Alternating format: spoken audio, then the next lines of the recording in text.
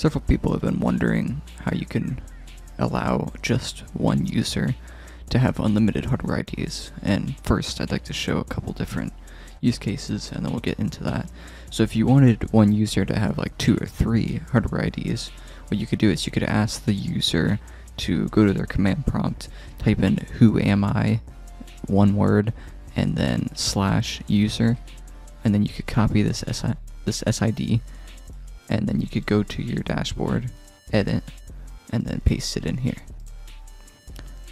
Also, if you wanted none of your users to have a hardware ID restriction, a lock, you could go to the app settings and disable it.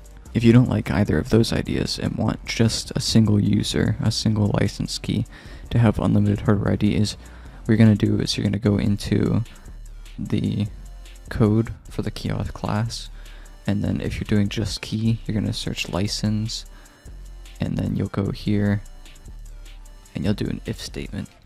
If key matches that one, set the hardware ID equal to blank. Now if I go over here and I reset the hardware ID, and then I set it to something random,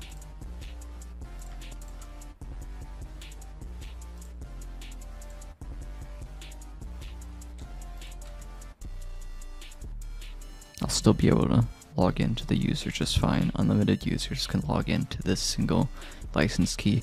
If you wanted a couple different, you could do an array or do multiple, or statements. Either way.